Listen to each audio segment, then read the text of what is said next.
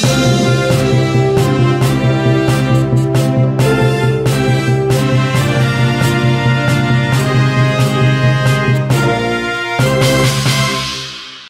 evening, Newfoundland and Labrador. Well, today the province recorded 6 new confirmed cases of COVID-19. There are currently 90 active cases in the province.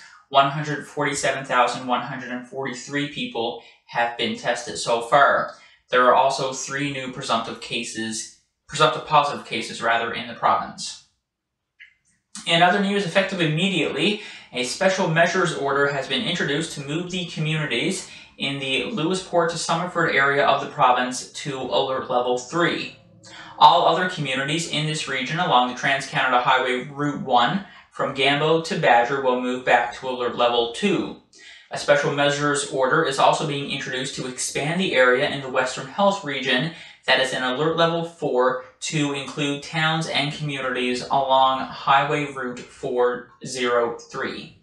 And finally, the RCMP in Ferryland is asking for the public's assistance after repeated acts of mischief at a Witless Bay residence.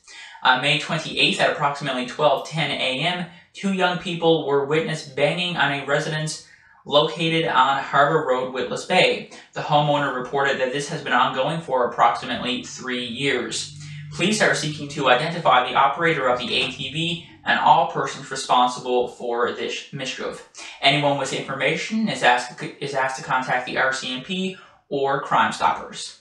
In your weather forecast, we're talking about the risk of thunderstorms across some areas of the province tomorrow. I'll tell you where right after this. We were getting married in the most beautiful rural setting. My mom got sick and couldn't be with us for our big day. I was heartbroken.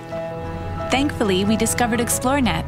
They responded right away and connected us to high-speed internet. Our big day was incredible because it felt like Mom was there.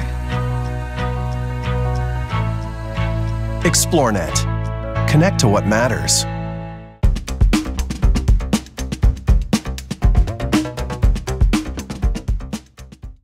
We saw some rain, drizzle, and fog across Newfoundland today. As we head into the forecast for tomorrow, we'll be talking about the risk of thunderstorms. We'll get to that in just a moment. But first, your forecast overnight tonight. In St. John's, we'll get down to a low of 7. We are looking at a chance of some showers, and the winds will be coming from the southwest, 30 gusting to 60. As we head through central Newfoundland tonight, mostly cloudy, and a low of 8. Corner Brook tonight, a chance of showers, and a low of +6. Now, we do have the potential to see some non-severe thunderstorms across Newfoundland tomorrow. The areas at greatest risk is highlighted in the orange here. So that's places from, say, Bonavista North to the Bonavista Peninsula, through much of central, including Gander, Grand Falls, probably even as far west as, say, the Howley area. So if you are in those areas, just be mindful that we could see a few rumbles of thunder as we head through the forecast for tomorrow. So for St. John's, we'll likely get up to 20 degrees tomorrow under a mix of sun and cloud. It will be quite fair, but a bit cooler for portions of the south coast. And then there's that thunderstorm risk at Gander tomorrow and a daytime high of 22. These thunderstorms are likely to occur in the afternoon. And back across the west coast, there is a chance we could see some shower activity. And then as we head into Labrador, we are looking at a mix of sun and cloud right across the board. Temperatures not too bad either, anywhere from 7 to 14 degrees. So your 5-day now for St. John's, as I said, tomorrow, sun and cloud and a high of 20, warming up to 21 on Thursday with some mostly sunny skies.